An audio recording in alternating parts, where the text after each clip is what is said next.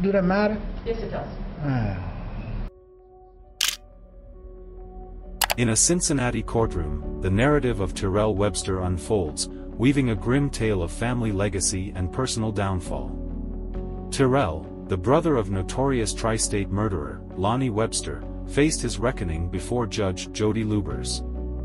His brother, known on the street as a bona fide hustler, had previously been sentenced to a staggering 80 years in prison back in 2007, embedding a narrative of crime within the Webster family. Terrell's conviction stems from an argument turned fatal in April 2012 at a home on Osage Avenue. Grover Cleveland Watson and Webster had an argument that escalated into Watson's untimely demise. Judge Jody Lubbers, presiding over the case, observed Webster's demeanor, which veered towards dismissiveness and indifference. His lack of cooperation and respect during the sentencing hearing only solidified the court's resolve.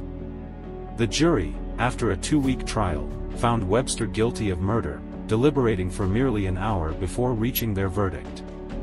This swift decision underscored the gravity of Webster's actions and the evidence arrayed against him. The courtroom atmosphere was charged with tension and sorrow as Watson's sister, Carolyn O'Brien, addressed the court. But when I heard the story on the news, the first thing I did after I could close my mouth was just to ask God to forgive you, because you didn't know what you were doing. Legally blind, she sought to direct her words towards Webster, seeking a semblance of justice through her forgiveness and condemnation. Judge Lubbers facilitated this poignant moment, highlighting Webster's unsettling reaction, laughter in the face of his sentencing. Just so you know, he's laughing right now. I really don't care about it, because you know what, you laughing now, but the moment they get you behind those prison walls for the rest of your life, you will be somebody's girlfriend, and that smile will no longer be on your face, it will be tears. O'Brien's words, filled with both forgiveness and a stark portrayal of Webster's impending reality behind bars, left an indelible mark on the proceedings. Webster was ultimately sentenced to 18 years to life in prison, a verdict that perhaps closes a chapter on this tragic tale but opens another on the consequences of a life led astray. The case unfolded in Tampa, Florida, with Lewis Matthews at the center, convicted of sexually battering his girlfriend's 10-year-old daughter. In April of 2019, Matthews, while living with his girlfriend and her daughter, committed the crime.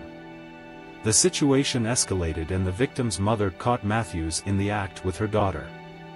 In a panicked attempt to destroy evidence, Matthews took the victim to a convenience store without her mother's consent, where he purchased bleach and poured it on the victim, aiming to eliminate any DNA evidence. However, this attempt to obstruct justice was futile, and Matthews was later convicted. During the sentencing hearing, it was revealed that Matthews' own mother chose not to attend, signaling the profound personal and familial ramifications of his actions. And we're asking for life on 23. Despite the defense attorney's narrative, the court focused on the severity of Matthews' crime. Prosecutors emphasized the irreversible trauma inflicted upon the child and her family, advocating for a stringent penalty. Judge Kimberly Fernandez, considering the gravity of Matthews' offenses, sentenced him to life in prison, underscoring the judiciary's stance on child sex crimes. Remarkably, Matthews' reaction to his sentence was one of nonchalance. He shook his attorney's hand and chuckled as he exited the courtroom, a demeanor that starkly contrasted the gravity of his crimes and the lifetime of trauma he inflicted on his young victim. Matthews now serves a life sentence at the Hillsborough County Jail. In a tragic event that unfolded outside a Foods Company supermarket, an elderly woman lost her life during a robbery, leading to a significant police investigation in Bakersfield, California. The suspects, Maximilian Lee McDonald, Lawrence Gregory Slaughter, and Christopher Harvell Patterson, were tracked down by police, with a key piece of evidence being Lawrence Slaughter's ankle monitor. The incident occurred when 71-year-old Guadalupe Ramos was attacked and robbed of her gold necklace as she left the Foods Company market on Haley Street on August 19. The assault led to Ramos falling to the ground and subsequently dying from cardiac arrest, which was induced by an irregular heartbeat caused by blunt force trauma. Slaughter, 28, on parole at the time, had his movements on the night of the robbery precisely documented by the monitor. This data, alongside surveillance footage, placed all three suspects at various locations before and after the crime, significantly aiding the investigation. The suspects appeared in court, shackled and facing charges of robbery and murder, pleading not guilty. They openly laugh in the back as the court proceedings take place, feeling no remorse for their actions.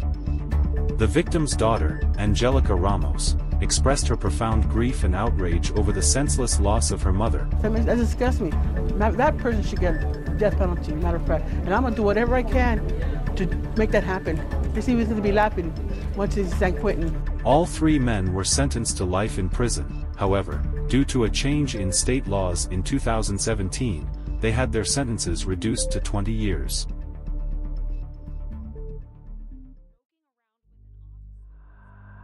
Next, Las Vegas, Nevada, becomes the focal point of a deeply unsettling case that has captured the attention of both local residents and the wider public.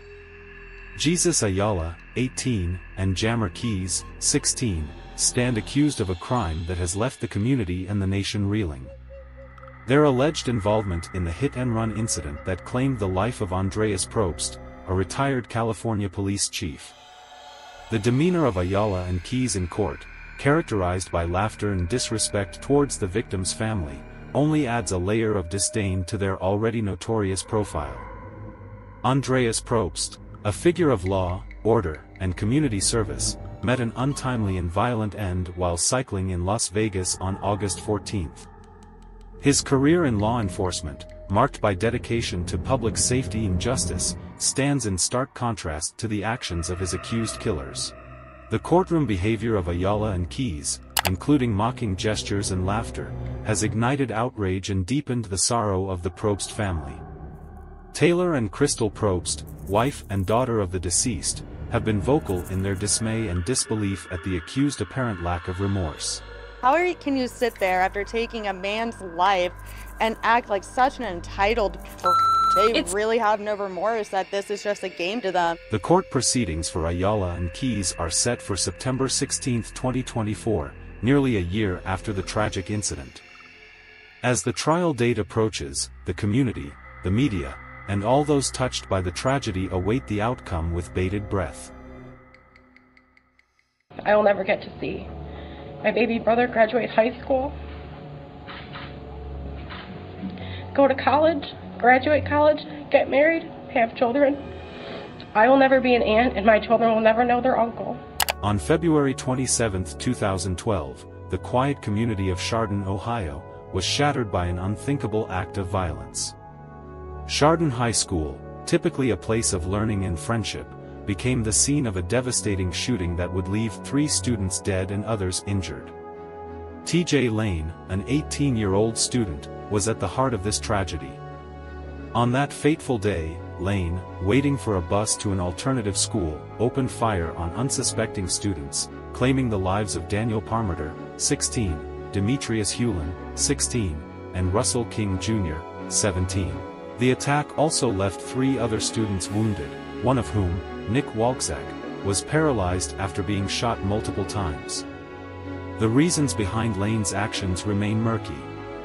His arrival at the sentencing hearing in a shirt emblazoned with the word "killer" and his crude, defiant outburst in court only added to the enigma of his motives. His lack of remorse and apparent disdain for the gravity of his actions were chilling. Lane was handed 3 life sentences without the possibility of parole, a small measure of justice for the irreparable harm he had caused. The courtroom was charged with emotion as family members of the victims confronted the reality of their loss, facing the perpetrator who showed no sign of regret. I will be glad knowing his existence every day, every minute, every breath is controlled by rules, and that he is away from society, locked up in a cage like the animal he is.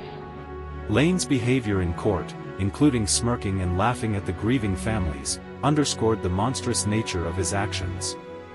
Lane now serves out the rest of his life at Warren Correctional Institution.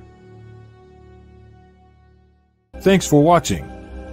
We hope that you found this information both informative and engaging. If you haven't already, Be sure to hit that subscribe button and turn on notifications so that you never miss a new video.